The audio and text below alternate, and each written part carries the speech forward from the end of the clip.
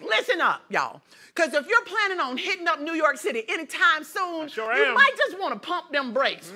The New York City Department of Health and Mental Hygiene. Did I say health? That's like I'm doing French and you can't pronounce the H. I'm sorry, y'all. The Department of Health and Mental Hygiene is sounding the alarm about a surge in human, did they leave this word on here, leptospirosis? Leptospirosis cases. That nasty bug that loves to chill in what? Rat urine. Disgusting.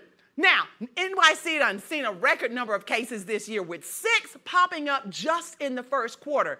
Now, don't go thinking leptospirosis is just a small thing. It can mess with your kidneys, liver, and even your breathing. Folks done reported symptoms like fever, headache, and muscle pain. And here's the kicker. It takes about 5 to 14 days for the bug to show itself, but it can stick around in your system for up to 30 days. Without treatment, you're looking at kidney failure, meningitis, liver damage, and breathing troubles. That's not good. It's up to you, New York. New York. I know that one.